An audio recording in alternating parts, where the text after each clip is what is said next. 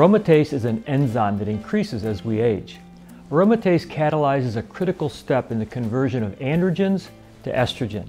This takes place in many tissues, including the gonads, bones, brain, as well as adipocytes. Both men and women have hormones called androgens, namely testosterone and androstenedione. Aromatase synthesizes estrone from androstenedione and estradiol from testosterone. So we need a little, but we don't want too much. Hormones are the most powerful signaling agents and can direct cells to repair and regenerate. Years ago, Donna DeMarco presented an intriguing webinar called Understanding Male Hormones. She articulated two major classes of problems exist when assessing hormones. First is the pituitary talking to the gonads. Are the gonads listening? The second class of problems is a little trickier. It's called peripheral signaling. Peripheral signaling refers to these questions.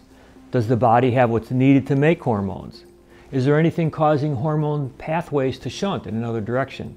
Is there something in our lifestyle that affects the enzymes or pathways? Is the liver breaking down or clearing hormones properly?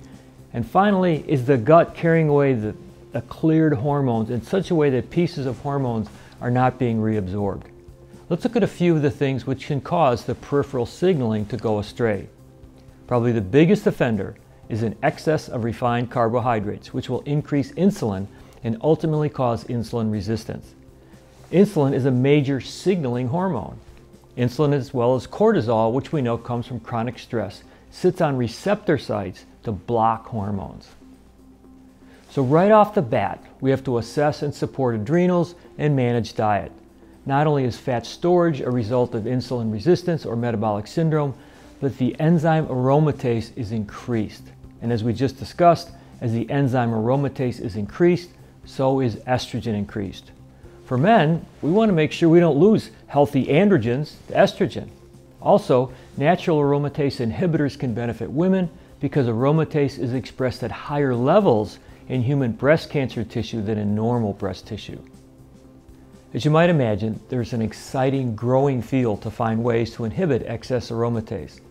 Leading scientists are looking for foods that are natural aromatase inhibitors. Xiwan Chen, PhD, is the director of the Department of Surgical Research at the City of Hope in Duarte, California. His laboratory has found grapes, mushrooms, and red wine contain chemicals that can suppress aromatase activity. Perhaps the most exciting, however, is a grapeseed extract, procyanidin B, which according to Dr. Chen's research reduces up to 80% of aromatase. Although not as aggressive as grapeseed extract, we find other foods and nutrients that suppress aromatase. I've put together a list of foods and nutrients that suppress it. Including them in our diets has multiple benefits. Biotics Research makes two products high in grapeseed extract. One is called biocyanidins, which is a source of proanthocyanidins. Biocyanidins contains 35 milligrams grapeseed extract, a 95% pure concentrated form of OPCs, as well as 15 milligrams of pycnogenol.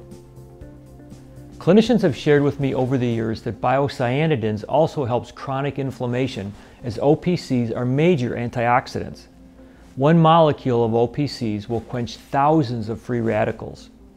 The other component in biocyanidins is pycnogenol, which has additional benefits with ADD and ADHD. Donna DeMarco shared that she started out by balancing sugar levels and adding button mushrooms to the diet. Next, she used biocyanidins 1-3 times a day to bring levels into balance upon retesting. A more concentrated product with multiple aromatase inhibitors is called Hormone Balance and Protect. It's designed to maximize the life of hormones and keep them in balance. Not only does it have 140 milligrams of grapeseed extract as a 95% OPC concentration, but it contains other aromatase inhibitors like broccoli seed extract, zinc, and iodine, as well as botanicals to inhibit excess cell growth in general. But the side benefit that I'm most interested in is the topic of cancer stem cells. The current cancer strategies, namely surgery, chemotherapy, and radiation, may kill or remove tumors, but they do nothing to inhibit cancer stem cells. Hormone Balance and Protect provides many botanicals that researchers are finding inhibit cancer stem cells. The dose is 2 twice a day. It's a product I personally take every day as an aromatase inhibitor and to maximize the effectiveness of my hormones. You can see a link to a great webinar that Dr. Berkson did on this product to the right. As you can see, this type of therapy often takes detective work to find out what's going on, and then it can take time to tweak therapies until patients experience optimal health.